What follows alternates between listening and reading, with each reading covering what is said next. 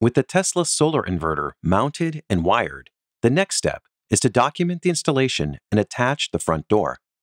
First, take photos of the completed wiring in the solar inverter and main distribution board. Ensure that all conduit junctions and cable entry points are secure and properly sealed. Clean out the solar inverter enclosure and vacuum out any dust. Mount the inverter door by holding it in the 90-degree open position, then aligning the two door pins over the hinges on the enclosure. Lower the pins into the hinges to attach the door. Secure the included grounding jumper between the enclosure and the door, ensuring that the nuts are torqued to the specified value. Next, close the inverter door and latch it shut. The captive screw on the solar inverter door is used to secure the unit shut. Note that this screw should not be tightened until after commissioning is complete.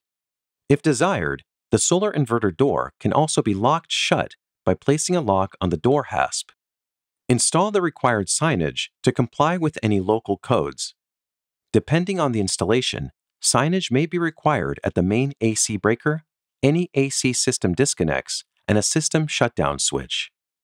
Finally, switch the solar inverter AC circuit breaker on to prepare the unit for configuration.